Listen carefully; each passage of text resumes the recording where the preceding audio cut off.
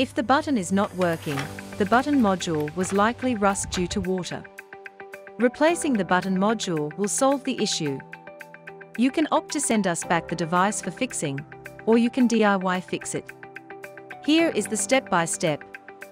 First, remove the bottle. Peel off the sticker if there is one. You can rub off the sticker residue with alcohol. Unscrew these 8 screws.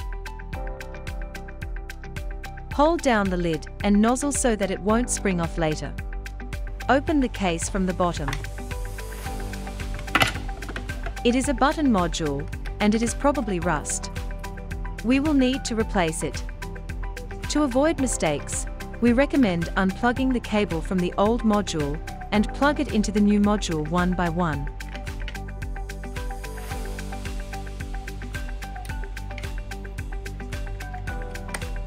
Run a quick test to check. Unscrew these 2 screws. Remove the old module. Place the new module and secure it with screws.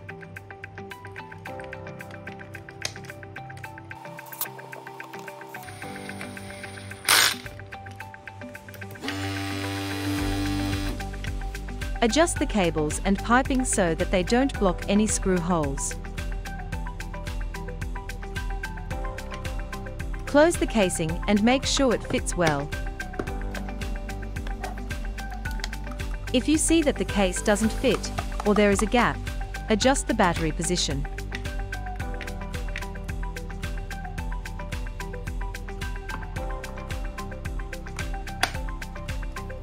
Secure the device with screws.